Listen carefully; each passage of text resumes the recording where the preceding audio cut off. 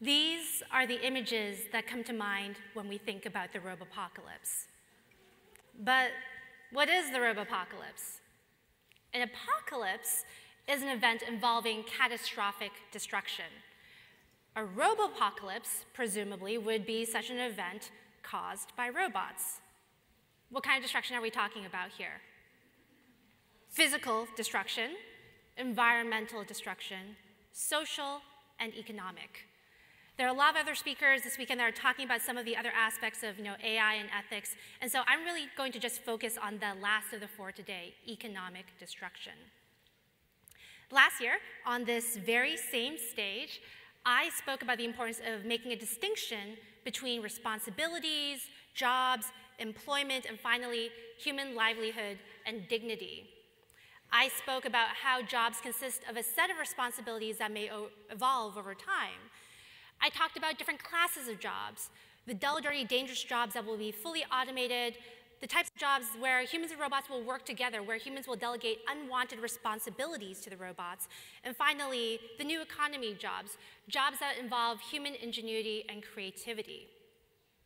I'm particularly interested in that second category, the category where humans and robots work together, because at Cafe X, for example, that's exactly what we do.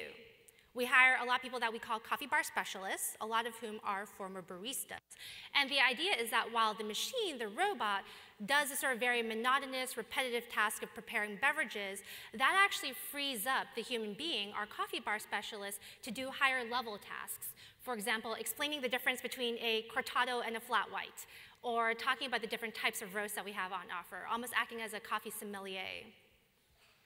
Similarly, my wife's startup, Diligent Robotics, actually does something similar in the nursing space. So, nurses spend about a third of their time walking around hospitals, fetching and gathering, picking up supplies. And now with the robot can actually pick up dirty linens, drop off water bottles. And that's a really good thing. That frees up the nurse's time for valuable patient care. And so everything I spoke about last year around jobs and automation, that still holds true. What has changed in the last year is this.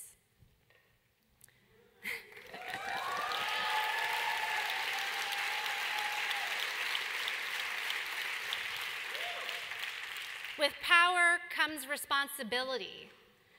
And our responsibility is to be informed. Our responsibility is to understand the historical and social context for the challenges that we face today. There has always been fear around automation. From the Industrial Revolution to the advent of ATMs to robotics today, those fears have always existed. And in the long run, those fears have proven to be unfounded. So with the Industrial Revolution today, we no longer have to weave fabrics by hand. That is a good thing. With ATMs, a lot of people thought that all the banks were going to go out of business, and we know that not to be true. There is a bank on pretty much every single corner.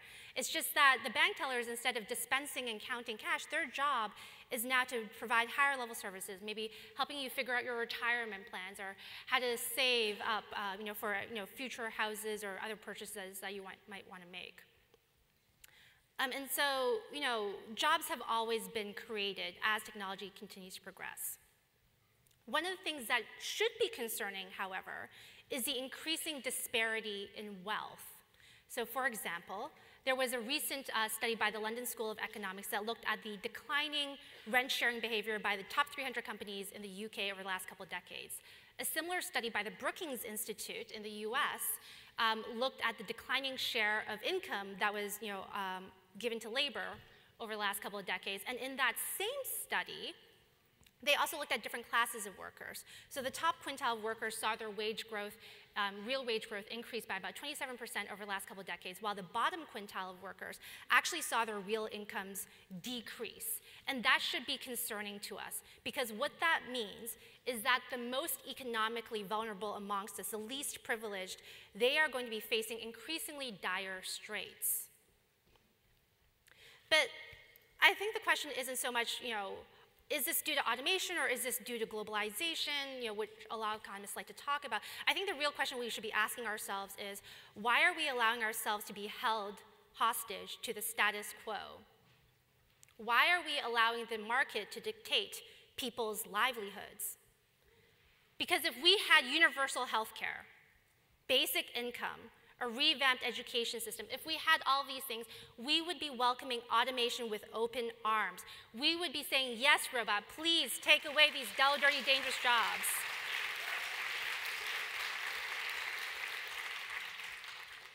We would be welcoming the robots with open arms. And so the truth is this.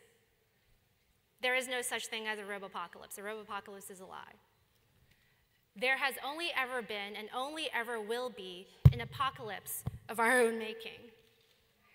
An apocalypse caused by human hands, by the actions that we take or the actions that we fail to take, by the systems that we have set up to govern our society.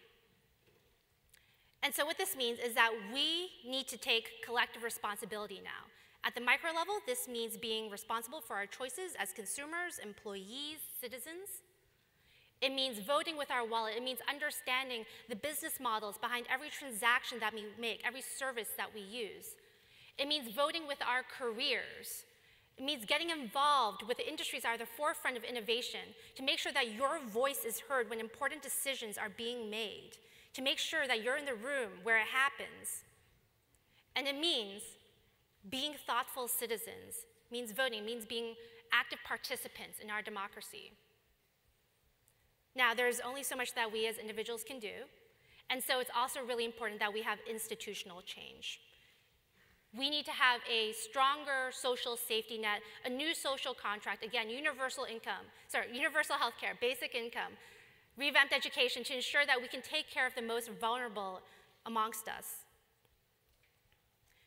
But all of these policies, all of these things that we want, they can only really come to pass if the government is truly representative. And so this is why it's so important, so important that we make sure that everyone has a fair and equal voice in our democracy. This is why the work that Stacey Abrams is doing with Fair Fight, the work that President Barack Obama is doing with the On the Line campaign to combat gerrymandering. It's really important that we have a level playing field for everyone. As Abrams sort of astutely pointed out yesterday, the policies that we care about live in the practice of voting. One last thing. The word apocalypse is actually derived from the ancient Greek, apocalypsis, meaning revelation or disclosure or an uncovering.